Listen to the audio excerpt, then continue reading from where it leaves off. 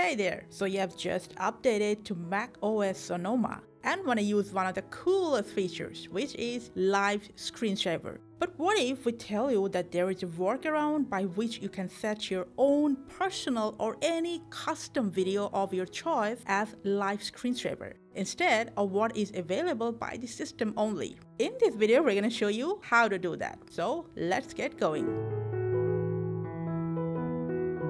Now, to set a live screensaver, system settings or preference, to wallpaper. Now, here are all the categories of wallpaper options available to you after the Sonoma update. When you select or set a wallpaper for the first time, like this one, it will first download on your Mac, just like this. And then it'll be saved on your MacBook. And as you can see, after the download, it'll be set as your wallpaper. And if you keep this option, show as screensaver toggled on, it'll work as a live screensaver when you lock your screen. Now, if you want to set your own video instead of this, minimize all the windows on your Mac first. After that, press on the Go tab. From there, go to Computer, double-click to Macintosh HD, to Library, to Application Support. From there, to straight com.apple.idle asset SD. Then enter Customer, and after that, just enter this folder 4K-SDR240FPS. Let's expand this window to have a good look at it.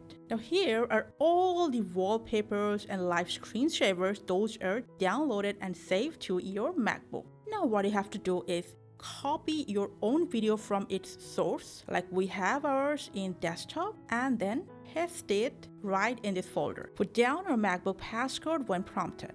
There is your video we're going to use as live wallpaper. Now after that, go to any of the saved videos. Remember the thumbnail. It's very important. Copy its name and then delete it. Put down your passcode when prompted. And after that, go to your own video, rename it, and here paste that name you have just copied from that video. And hey, make sure when you rename it, it's on MOV format. Your work is done here. Now after that, go to the wallpaper section or just right click and go to change wallpaper. You'll end up in here. And in here, your video will not show, but the thumbnail is just deleted. You will find it here. What you have to do is just click on that wallpaper you have just deleted and then click on that thumbnail.